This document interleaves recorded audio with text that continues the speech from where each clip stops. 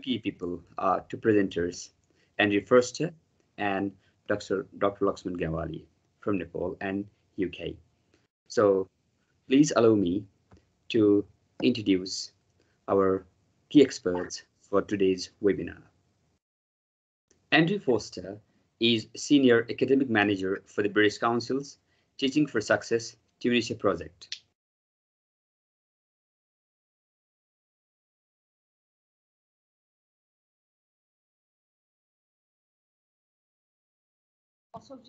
Sorry, you're muted, Ashok.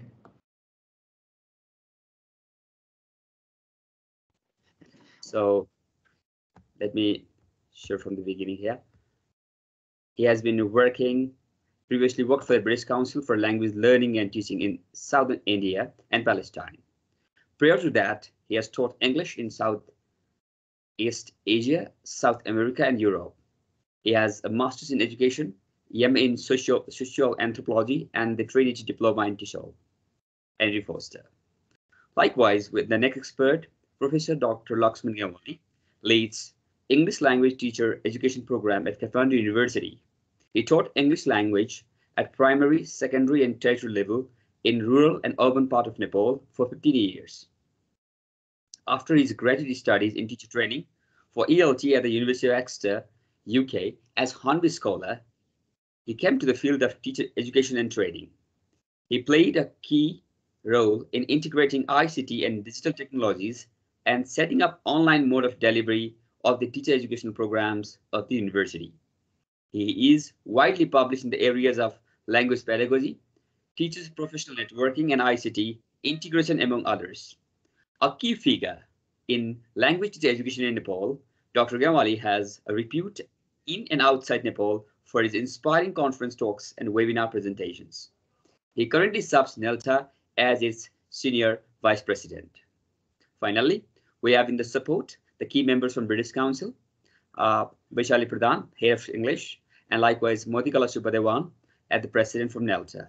So without delay, over to you, the presenters. Thank you.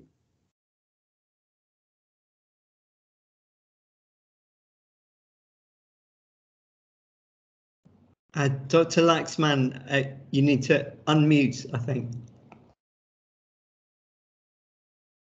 Oh, okay, sorry. Thank you, Mr. Ashok Sapkota, for opening this session and for your kind words introducing us. Today, two of us in two countries, 4 hours different in time, Nepal and Tunisia, myself, Laxman Gawali, and Mr. Andrew Forster from Tunisia. Two of us are presenting on this very, very crucial issue at this pandemic situation. How can teachers, parents, caregivers support remote learning at home? So that's our issue. Dear participants, organizers, all from home and abroad, accept our greetings. This afternoon in Nepal and morning in Tunisia, and whatever time of the day it is in your countries. So before we go into our thematic presentation discussion on this issue, I have some things to share with you. First, you'll be interested to have a video so that you can watch it later. Maybe that you may have some technical errors and you miss certain portion of this, so don't worry about that. The link to the recording will be sent to you via email. And if you want to know more about the British Council, Nepal, and NELTA, please visit their websites. The addresses are here on this slide. You can take a snapshot there. Again, when you participate in a webinar in a program like this, you expect a certificate. So the certificate will be sent via a link in email. And when you receive the email, you go to the certificate template and you type your name in the space there, download it and print it, and that's yours. And again, to let us know how we can improve our programs and presentations in the future. We'll send you an evaluation form by email, so please take time to give us feedback. Your feedback will be appreciated. And there are some housekeeping rules now. I think we are into the second year, almost 1.5 years over, that we are tuned into how we behave in webinars like this. But I still would like to remind you a few things. If you're not speaking, please keep yourself on mute. And also we recommend that you switch off your videos so that the traffic is okay, it flows well. And if you have any questions, any things you want to say when we are presenting, please use the chat box. Our coordinators from NELTA, Sudip Neupane and Ashok Sapkota, will be coordinating those questions. And but if you have anything important to say which cannot be written or it's a bit longer, then you can raise the hand button and we'll try to respond to you as much as we can. So with this, now let me go on. We have some objectives, actually 2 objectives to be specific of this session today. So by the end of this webinar, you will have reflected on how teachers can communicate with the parents in remote learning contexts, like the one we are in now, and listen to suggested strategies parents and caregivers may use to support remote learning at home. So with these objectives, now let me start sharing a few things. And after I'm done at certain stage, then I'll invite my colleague, co-presenter, Andrew Foster. So you can see these images there. This is a common image. If students have materials at home, they're learning from home. But there are situations where maybe we see a different picture. But before that, let us ask ourselves a question. When a crisis situation like the current pandemic strikes, then what happens to our life in general? What happens to our education in general? And what happens to our school education, to be specific? So there are questions we need to ask ourselves, because a big population, a big part of the population of our country, in each country, go to school. They are school-going age. So if they are at home, or if they are in a situation like this in a pandemic, then what happens?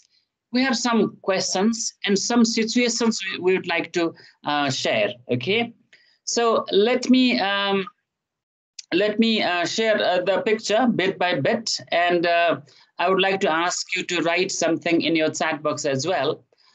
I can tell you that the children will be at home with their parents or caregivers. Okay, so either they'll be with parents or caregivers, their relatives, whoever. There will be some guardians, as we call. What else? Can you write in the chat box? What else can we imagine will happen? Children will be at home with their parents and caregivers. Others, where will others be, or what will be the situation? Can you write 1 or 2 comments on the chat box? Okay, you'll be writing the comments there, but let me go on. The other stakeholders, teachers, they will be at home if there is complete lockdown, or maybe if there is some loose down, maybe they will be in schools, or maybe they will be in touch with the learners, but with a reduced contact time. My question, somebody says questions. My question is, when the pandemic-like situation strikes, children will remain at home with parents and caregivers. What else will happen? I've already told you another scenario, that is the teachers will be at home or with reduced contact time with the learners. And what happens is teaching remotely becomes a necessity. We cannot teach face-to-face. We cannot come face-to-face in the class. Then what we do? We try to teach remotely, but teaching remotely is easier said than done. There are hassles that you and we all have faced this year and the last year. And when the teachers are involved or make some efforts to teach remotely, then there comes a big role, the role of parents and caregivers becomes big. So supporting them to facilitate learning and remote learning is a way out. So we are at a school, we teachers, or we are at home, and we are trying to teach children remotely. And in between, the facilitation will be best when we support parents and caregivers, and they actually are able to support their children. So yes, but the question is how? How can that happen? How can parents, and caregivers be ready, be counseled, be, made aware or skilled, let us say, skilled in supporting, facilitating their children's remote learning? First, we teachers need to get started. So how do we get started? What is the preparation we need to make so that we are in position to, contact and support and facilitate, parents and caregivers? Now, can I ask you questions? There are questions here you can read, and you can also hear me. So is visiting the community to speak with parents possible and safe? Was it the situation last year, and now the second wave has struck our communities? So is there a situation that teachers can visit the community to speak to parents? Okay, not always. Sanita, thank you. Others? No. Okay, Baburam says no. All right. Yes. Okay. Some Parul says yes. Ramkumar Karki says no. There are few yeses and more no's. Okay. Can learning materials be delivered to children's homes or to parents? Have you done that? Have you ever delivered reading materials, tasks and assignments, worksheets delivered to children's homes? Okay, it's difficult. Yes. Yeah. Okay. Yes. Great. Okay. And were you able to collect the completed tasks? Did you go back to the families and collect? Okay. Most of them. Okay. Yes. No. Yes. All right. There are many yeses. Yes. Great. All right. I actually was in touch with a municipality, that was Melamsi municipality, where the teachers used to travel to communities, leave the worksheets there, and then they would go the next day or later to collect the task. That's how they were doing until the wave actually struck them as well. Anyway, at this situation, when you go to parents, to families with materials, what advice can you give parents at that time? Yes, collection centers. Yes, great. Can we give advice to parents when we are at the family, with the family? What advice can we give them? To be cooperative. Okay. Collect from a school. All right. Yes. Any advice you have given when you met them? Okay, you, Pamela says, I do provide activities. All right. Durga says, separating them. Okay, teach the children from environment. Okay, all right. All right. Okay, okay, all right. Now, how did you give the advice to parents? Did you write and leave the written pieces? Did you send them an email, or did you, this advice? I mean, was it only the time that you were there, you gave the advice to them, or you send the advice in other ways as well? Email, okay, virtual advice. Okay, great. All right. Phone conversation. Telephone. All right. Field form. Okay, great. All right. Nice. Yes. Now, yes, you've already answered. I mean, you've given a very good picture of how you were able to, contact and give advice to parents. But here we have some ideas that we would like to share with you. Getting in touch, how to get in touch. Now, imagine that you were in a situation when you were not able to go to the communities, to the families. You were at home, or very limited, for a very limited time, you were at a school because the head teacher wanted so, okay? Or you decided so. So have you been able to keep in touch with parents when you were not able to walk to the, or ride, or drive to the parents' homes? Those who were not able to visit the families. Okay, all right. Yes. Okay. Yes. All right. Okay, did you hear my question? My question is, if you were not able to go in person, then how were or have been able to keep in touch with parents? How? Was it phones? Okay, all right. Yes, all right. Okay, so then,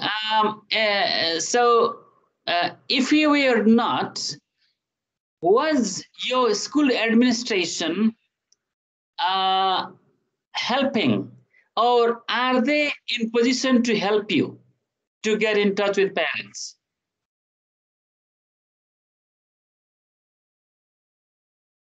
Okay. Oh, okay. All right. Yes. Definitely yes. Okay. All right. Great. Yes. Yeah. Looks like you and your schools were working very, very closely. Okay. Great. Now,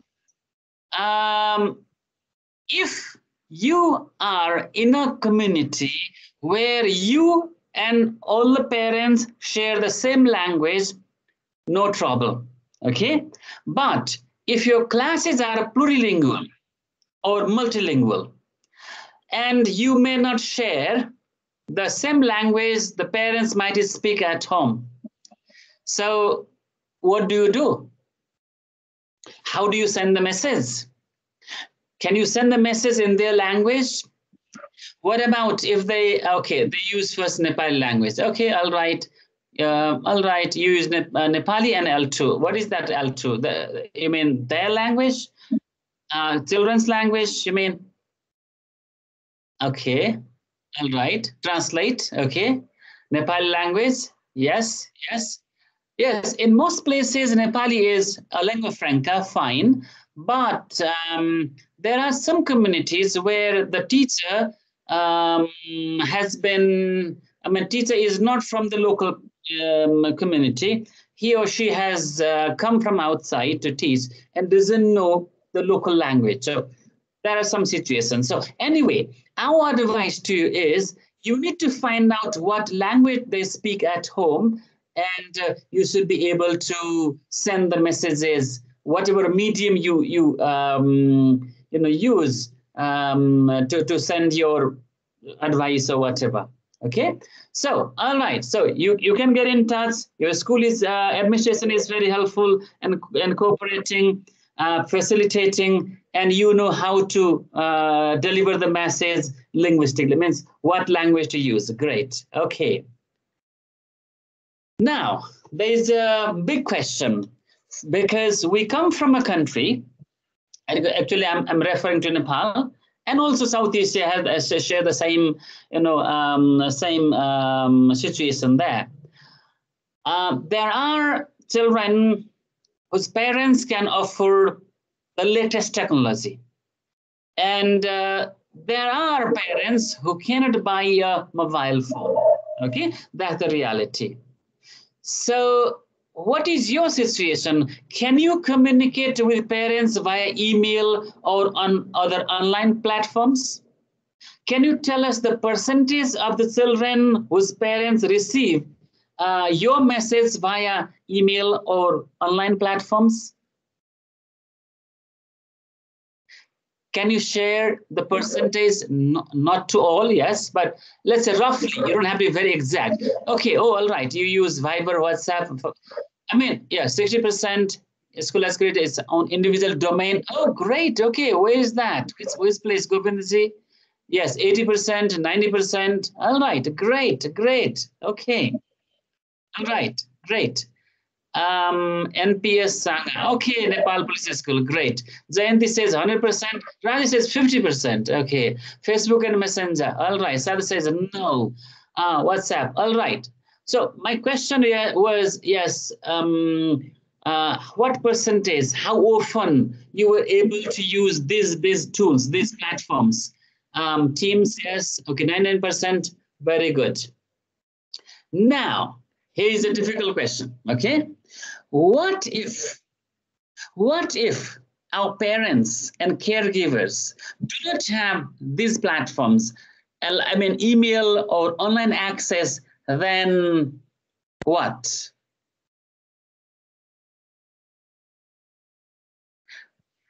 SMS, okay. Call school or SMS, phone conversation. All right. Phone, okay, call. Medium doesn't work, respond, okay. All right, so LT alert. So what's that LT alert? Can you explain that? Can you write that? Yes, NPS teacher, can you say what is the LTS? LT alert? All right, okay. All right, so, okay, phone, group messenger. Now, can you tell us one thing? Do you have parents who have no communication device? You can only talk to them or communicate with them when you go to them in person or send a letter maybe. Oh, very good. Okay. All right. Informal meetings, toll vela. Okay, toll. Yes, toll. Andrew, toll is like a little, the close neighborhood is called toll. Okay, so toll vela is gathering parents in the toll. All right, great. Okay, all right. 5% don't have that. Okay, some. All right, Persuram says that's a big worry for us because these children are the ones who were perhaps doing badly at a school, and their parents have no connection to you. I think there's what we call digital divide, you know. But we can see that at least for the participants who are here, you are giving not a very bad picture because you are saying 5% or less. So that's in one way that's good news. But for those 5% is 100%. They're out of touch, you know. Okay, all right. So I think we have set the scene. And we have created a scenario, what we are going to talk about and what kind of advice perhaps parents and teachers might need. We have some advice there. And from now onwards, Andrew Foster from Tunisia will continue. So I might pitch in sometimes, but he will lead. Over to you, Andrew.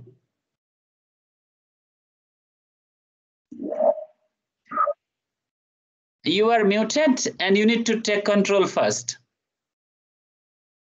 You're muted. You're muted. Still, please unmute. Not working. Yeah. No, so it's working. Yeah. Okay. I had a kind of slow responding mouse there. My mouse is asleep today. Okay, thank you very much, Professor Laxman, and that was very useful because obviously I'm coming to this NELTA and British Council meeting as a stranger, and I feel a bit like a teacher who has just walked into their class for the first day and doesn't have the notes from the last teacher. But so that's very useful that Professor Laxman asked you some questions and you gave us more of an idea of what a diverse situation is, where you have some parents who cannot be contacted even by SMS or by phone possibly. And then in some cases, the internet and email may work. Obviously, whatever the parents have, I'm assuming that you as teachers want to try to support them equitably so that children are not excluded from education. And as Professor Laxman said, so that this digital divide doesn't exacerbate a situation where the people with the devices, knowledge and access to things are learning and other people are getting more left behind. So let's just see, great, that's good. I think I have control of the slides.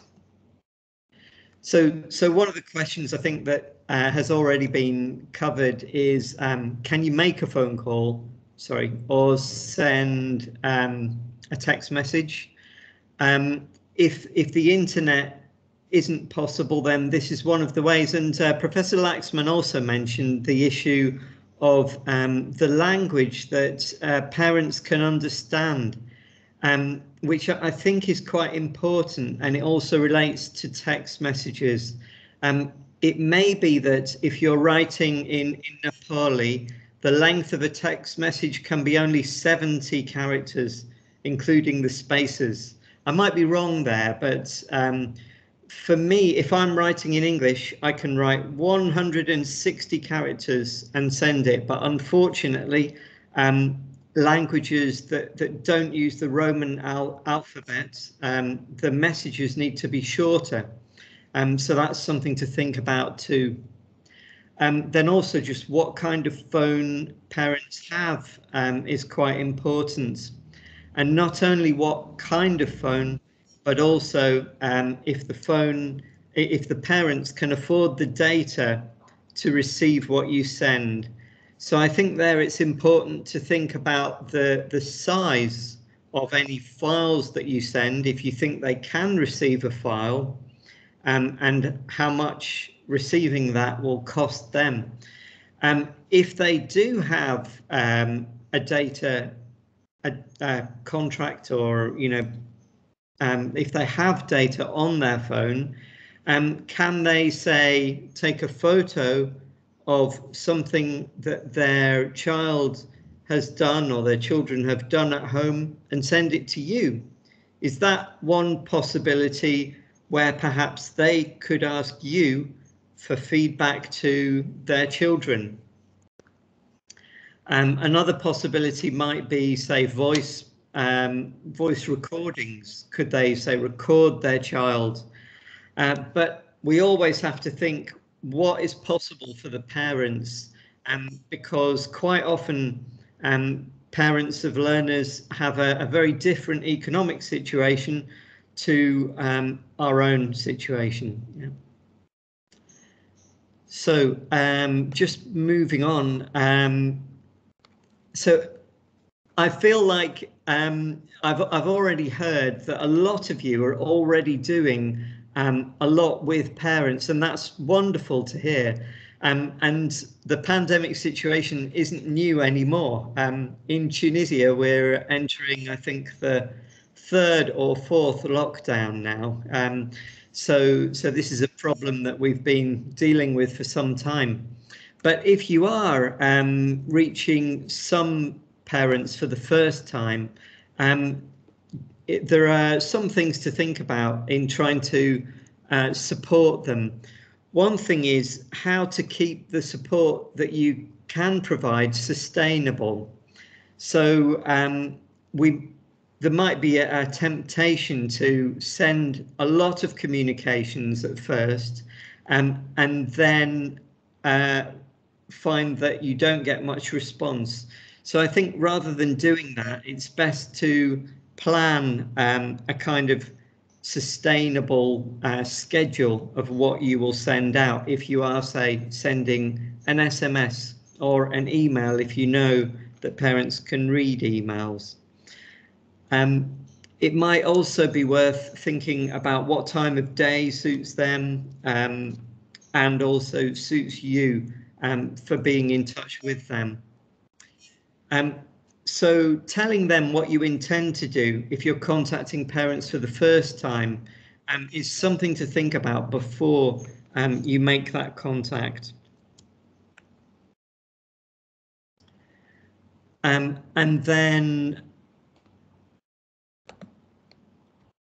sorry, and then thinking about when is a good time maybe for them to contact you, if that's a possibility, because obviously, as well as considering their life and their other responsibilities, whether they be work, and work obviously is in the home as well as outside the home, it's important to think about when you are available too.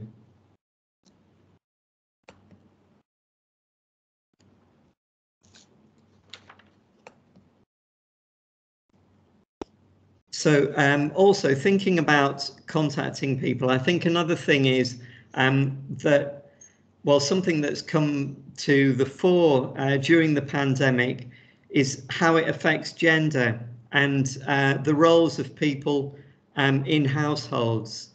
It doesn't necessarily make women any less busy. In fact, they might be even more busy if more people are at home more of the time. And I think that there's a traditional assumption to think of women as supporting children.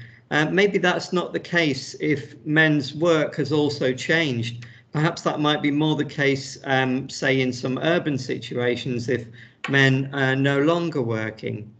So I think it's also something to figure out is who receives messages. Is it a man in the household or a woman?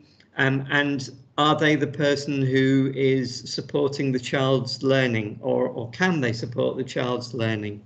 Okay. So something to think about is what topics are covered in the school year.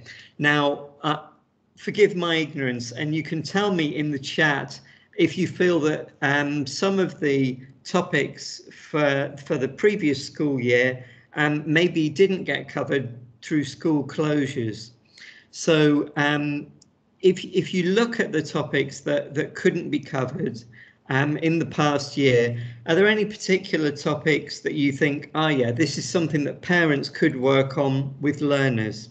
Okay, you might find these topics in a curriculum document, or perhaps in Nepal you may have a teacher's guide, or if not, a textbook that is used with learners. I understand from Professor Laxman that the government schools do provide a textbook to learners. So that's a great resource if they have that at home, and something that parents can also refer to.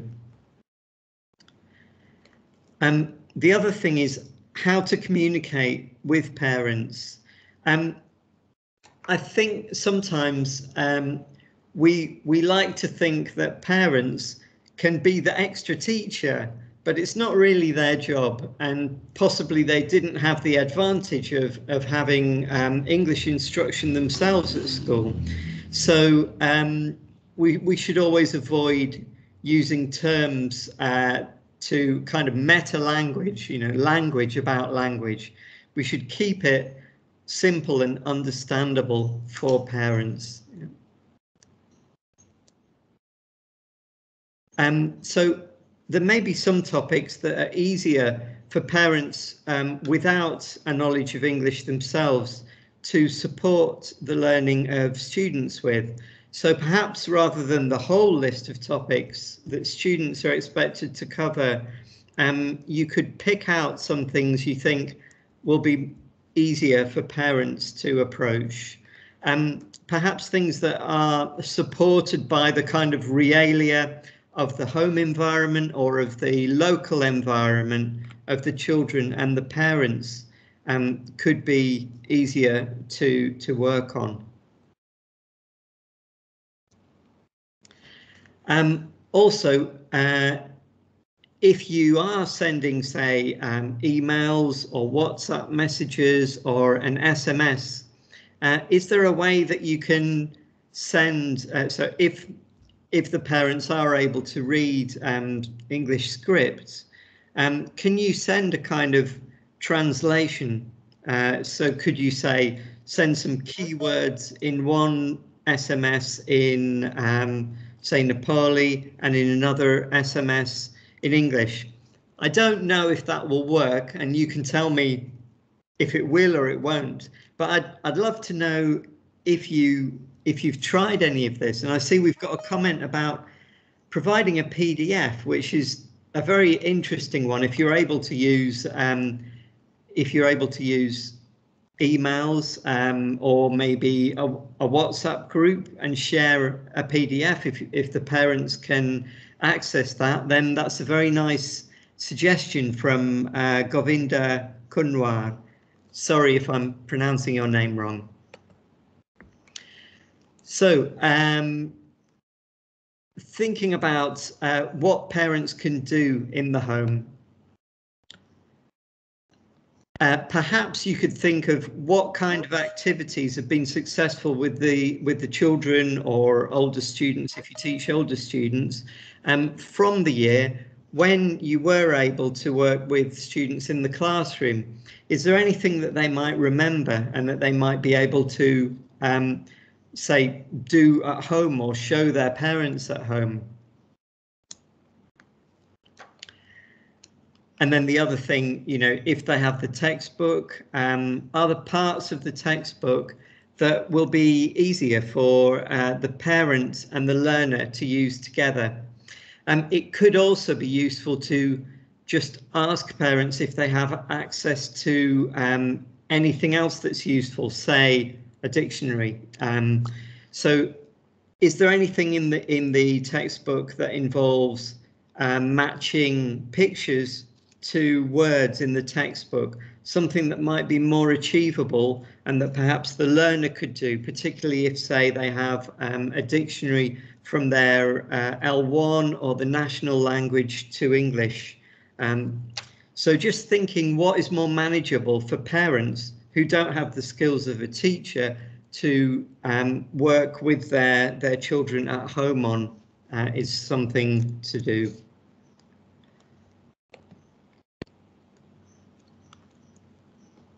So just some considerations about planning how you will work and over a, you know, rather than on an individual lesson basis or this week, you know, over a succession of weeks. And I think it's also good to check your messages and try to look at them from the perspective of the parents. Will the parent be able to understand them? So do that before sending anything out. Okay.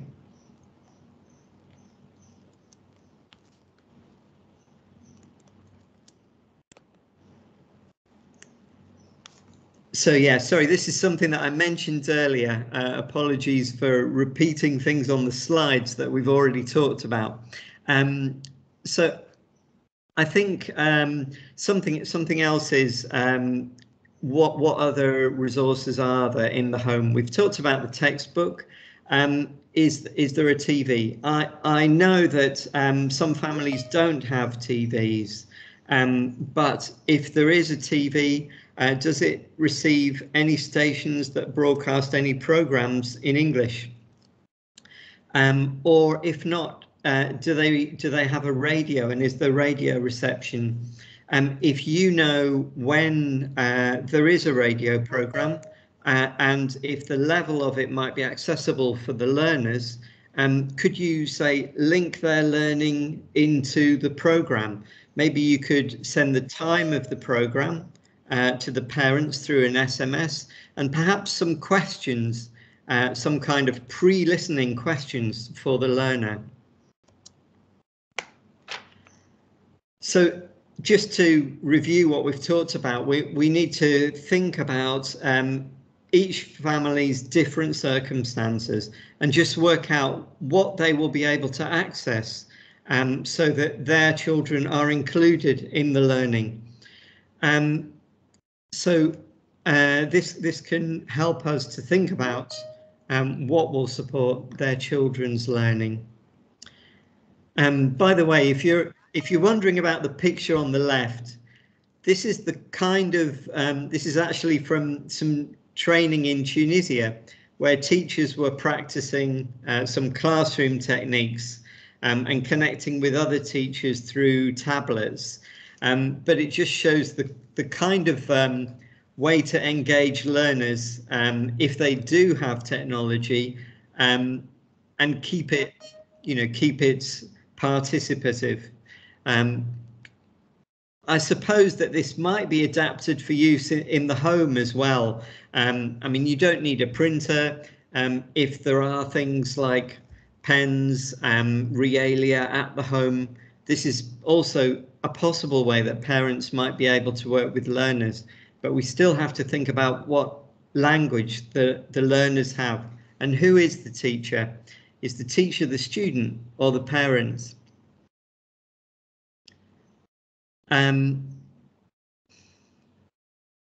So just some questions for parents if they so for working with parents who do not have English.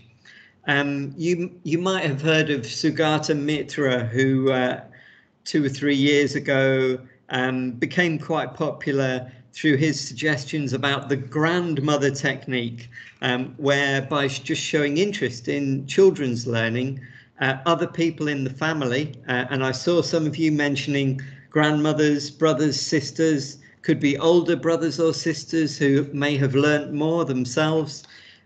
They can support the learning of siblings or parents who don't know English can support the learning of their children just by showing interest and asking them questions about what they have learnt already.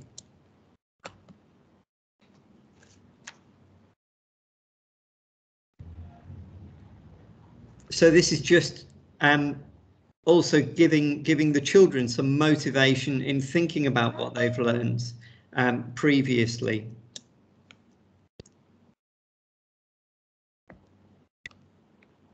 So also thinking about returning to the school. I don't know, I mean, I don't know the situation in your schools at all, but in a way, I think that since last March, the pandemic has just shown where schools that have a connection with the community can work with parents and can keep supporting learning, and where that link needs to be made. And if more links are made to parents and to communities now, it's something that might be able to support learning better in the future.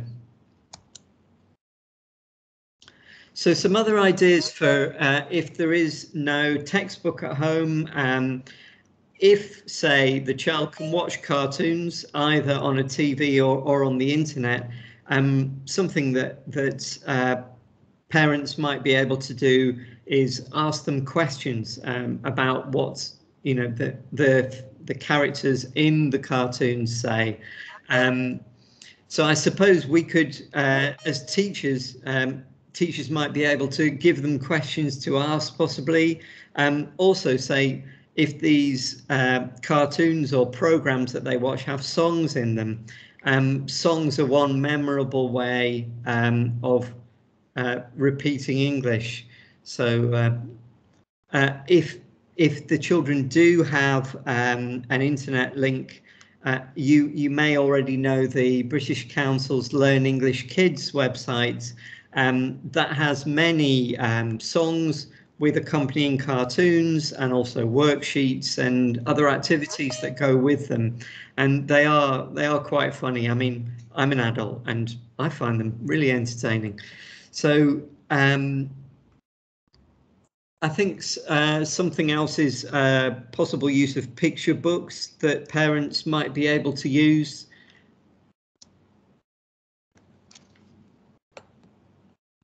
And also, just before we end, I think now that the summer is here, possibly you might have some time for yourselves.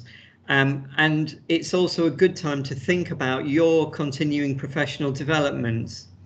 And as well as thinking about how to improve classroom practice, think about what has changed about the role of the teacher, also in working with parents or in working with learners remotely, and what is different about what you need to know now. One thing I've been wondering about is how teachers teach pronunciation. Now, for quite a lot of the year here, classes have continued in Tunisia, but on a kind of every other day basis.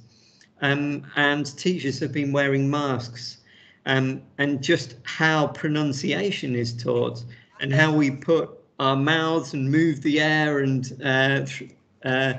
to pronounce the sounds of English is something that can no longer be demonstrated in the way that it was before. So as well as that, obviously there is the use of technology, but apart from that, what's changed about how we work with learners? Anyway, I think you've heard enough from me, and I'd love to hear about, well, any questions you have, or anything you would like to share about how you've been working with learners, and particularly how you've managed to still work with parents or learners who are more difficult to reach. So thank you very much. Okay, everyone, as you heard from there's echo. Wonderful. Okay. There's some echo. Maybe let me turn on the Wi-Fi. Okay. Yes, you've been invited, as you heard from Mr. Andrew Foster. If you have any questions, any experiences of your, dealing with this pandemic situation to ensure that kids are, engaged, or, they are not wasting their time. So any experiences is like that. So would you like to share in chat box, or you can. Thank you, sir. So now let me help you. Yeah. So let me commence with the questions that the participants have asked to the presenters. So the first question goes like this. This question is like, in some remote area where there is no digital device, and even it is very hard to contact through mobile. So in this case, what is the solution?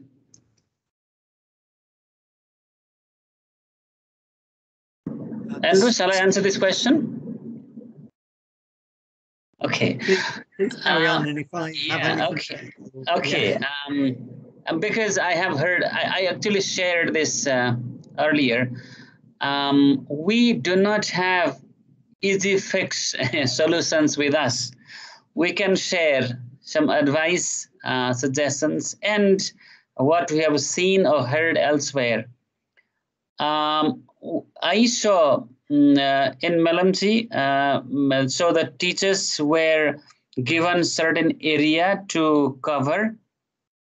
So they would go to this ward number today to leave, to distribute the materials, readings and all in photocopies. And then they would go to another village tomorrow, but we would come back to this village to collect the materials and give new worksheets. So that's how they were doing. And then in one of the programs that was run by a teachers organization. I saw a similar practice in the far western Nepal, where teachers were going to villages, and then teaching them there. Like if they found four kids from different grades, they would teach them whichever subject they would teach at a school. So because the number was low, so it was okay to teach them there in the open. So that's what they are doing. We would think that, but maybe if you ask, like in the mountain areas, it's not possible to walk to villages. I think the only way is to send or leave the reading materials and collect them later, not just within this week, maybe later. You could divide the villages between the teachers, and one teacher, takes care of one village, one small area. But what I'm saying works only if those villages are not infected. I mean, people are not infected by COVID or anything there. So yeah, radio, yes, radio is good. And I think you might be very aware of the television programs, and TV and other televisions are airing almost 24 hours. You can see this or that lesson. So, but initially we saw that there's a digital divide. Some people do not have access to television. So radio would be another way. I mean, FM radio, I think almost everyone has access to. Anyway, I think I went very long. So what's another question? Thank you so much. Now let me move on to the next question. So one of the participants has mentioned that, what about providing PDF of the text? So printing and providing PDF is a great way. Would you please highlight the ways how we can use them in schools or in their house? What could be the better ways to provide them? Andrew? Yeah, it's a very nice idea. I mean, if you've got learners or parents who are able to access PDFs, there's something that you could say share on a WhatsApp group or via email. And this might be something everybody already knows, but if you write a document in Word, then you can save it as a PDF, and it often makes it look kind of better. It's also a way that you can keep, say, different fonts on one document. So yeah, it sounds like a nice idea. Yeah, just going back to the previous question, I was just wondering, is there a particular kind of location in some communities that could be contacted? But it's a very difficult question. I know. How can you get contact with certain remote communities? Now let me move to the next question. So this is by another participant, and this is an example of remote learning. So many parents are illiterate and they wanted their children to support in their household works. And what would be the facilitating platform to let parents to guide at home? Well, right. So what would help parents? Well, I don't really know, because yeah, it's interesting, because I suppose it's a question about adult literacy. If it's for parents learning, but I'm sorry if this is changing the subject a bit, but I think something else that we need to bear in mind about online resources is that we need to make sure children are safe. Children shouldn't really be using Facebook if they're under 13. It's supposed to be illegal. And we do need to make sure that children, particularly on any social networks, are safe. Sorry, that's a different matter, but maybe Professor Laxman knows something about support for literacy among adults. I don't know. You mean literacy, the level of literacy in the parents? I might have misunderstood the question. Sorry, Sudeep. Sudeep, can you repeat the question? Yes. Yes, sir. Many parents are illiterate in general in remote area, and they wanted their children to support them in household works. And what would be facilitating platform? What platform can be used by the parents to guide their children at home? What does platform mean here? Because yeah, I was just wondering. So could it be something like, say, Learn English Kids, something for children to learn English, or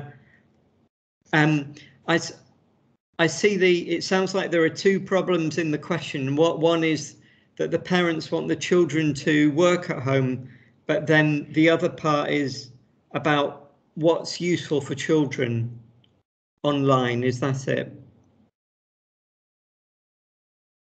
There are some links on slide 23, if these slides are going to be shared after. Yes, you can actually show them now, maybe. Sure, yeah. Sorry, there's a question about experience of, yeah. Well, we've been supporting teacher development in Tunisia, really, more than students learning. So yeah, so I could say about that, but I know we're talking about Nepal really today. So yeah. Okay. Now let me move to the next question.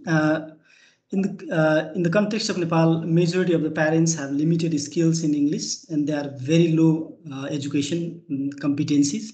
So in this situation, what and how can they still support their children? This question probably for Andrew. Right. Well, I think that's where just taking an interest in what children have already learned can be useful. Say, it could be through asking the names of everyday objects in English. You know, presumably children might have learnt vocabulary like table, chair, etc. And maybe asking the children to be the teachers of English to the parents, if the parents feel comfortable with that, is one approach. I mean, I think there's rather than thinking of how the parent can become the teacher, it's just how you can use the knowledge in the family. Yeah. So can the parent just show interest and learn anything from the children? We have another question. So this is, study at home may create psychological issues. How to deal with this? Probably this question, I would request Professor Dr. Lakshman Gewalish. Okay, study stress. I think that's a big issue. Even adults have been facing, because I read news on the media that there are some psychological issues in the professionals who have to work from home. So there are issues, and kids will feel suffocated. One thing is the tasks we set for children, if they are designed to involve parents, then in that case, what happens is there will be interaction, there will be some kind of real use of what they are doing for the family, and that kind of engagement will make them feel happy and natural. You know, I mean, they're doing things in a natural way. So that's one. And the other thing is, as a teacher, we need to, as teachers, we need to make sure that the task we set is not too much, and then is doable, and there is something that relates to their everyday life. I think that way we can perhaps reduce the this thing, tension. Now we have another question, very important one. One of the participants has been facing a problem, that is one of the student is not attending his or her class regularly, and their parents are in abroad. She is living with her grandparents. So in this case, what could be the strategies so that we can motivate or encourage him to take class regularly?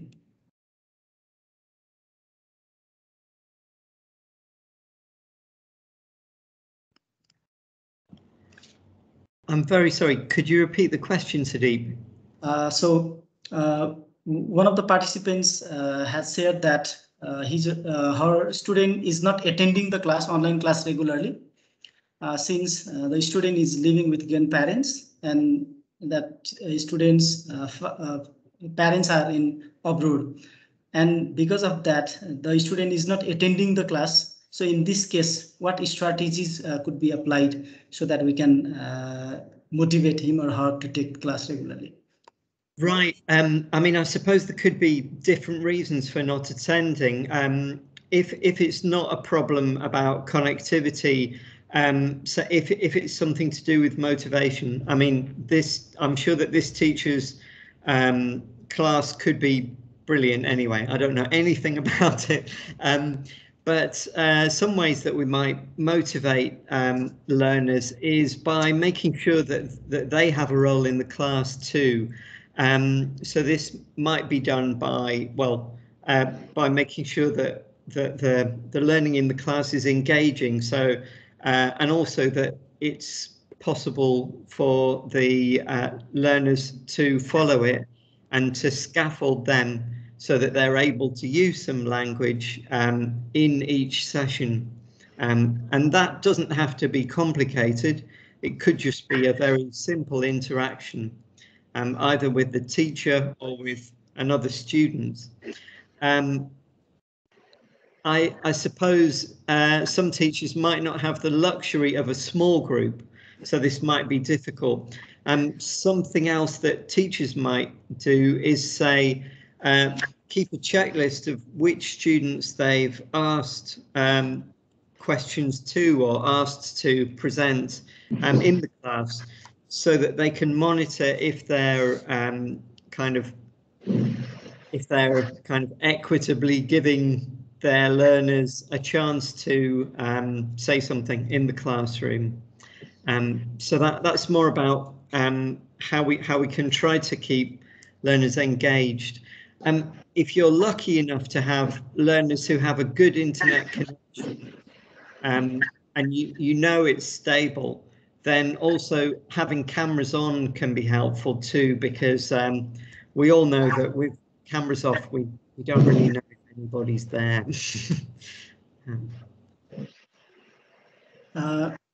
Similarly, the next question is, how can we support to the students with lower economy in pandemic condition? Probably Professor Dr. Lakshmi Gewali will ask the question. Can you repeat the question? Low economy, is it? Yeah, how can we support the students with lower economy in pandemic condition? Okay, I have come to know that the government has one provision for the people who do not have money to spend on smartphones. There is something called a CUZ SIM, okay? CUZ SIM.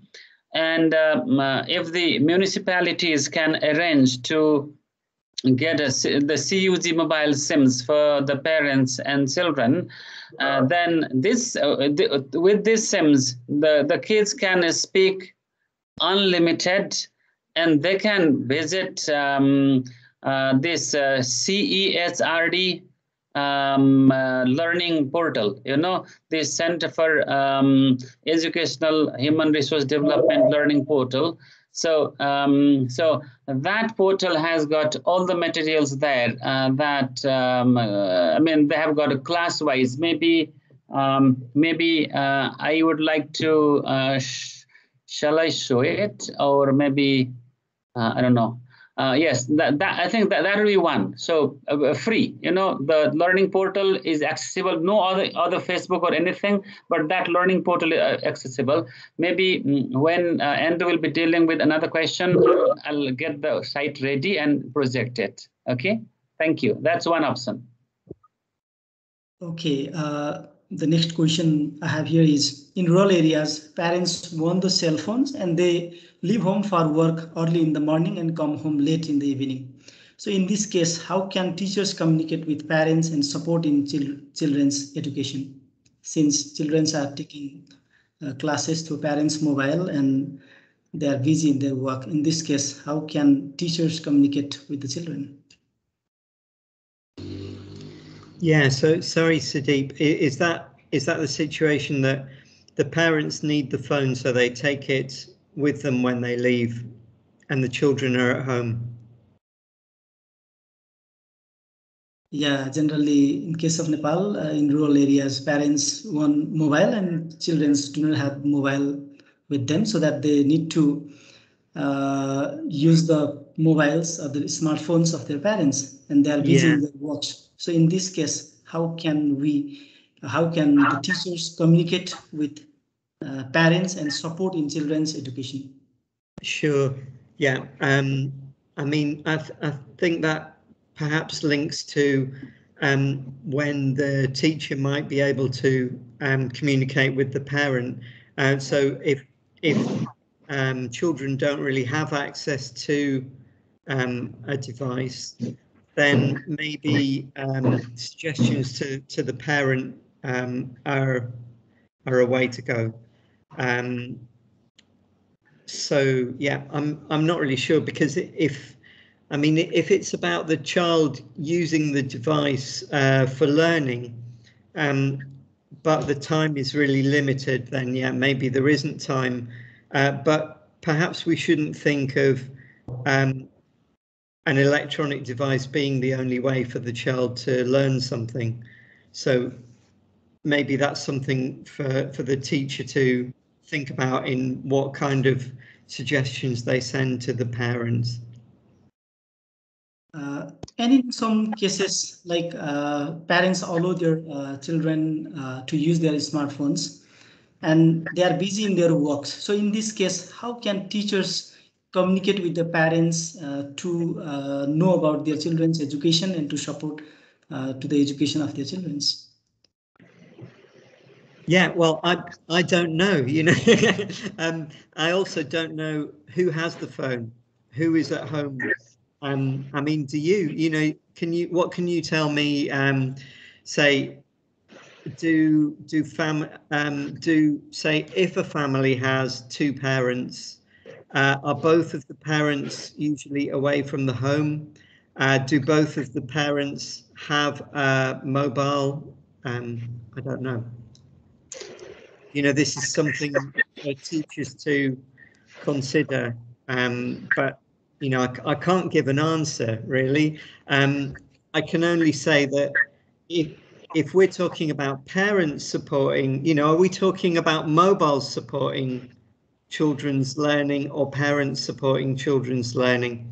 Is there some kind of suggestion that teachers might be able to send to parents about what they can do with their children? And even if it's just expressing an interest and asking the child to tell them the names of something in English. I think, okay, are we finishing now? All right. And of course, I think we are at the end of the program. And thank you all the participants for your active participation. And you can see the link and the resources on the screen as well. So as some of you might have taken a snapshot. So thank you so much for being today, and see you on the next webinar. Have a great day. Be safe. Thank you all. And a recording of the webinar. Thanks to Andrew Foster and Professor Dr. Lakshmi Gamaleshwar. And thank you all the participants. Thank you all. Thank you.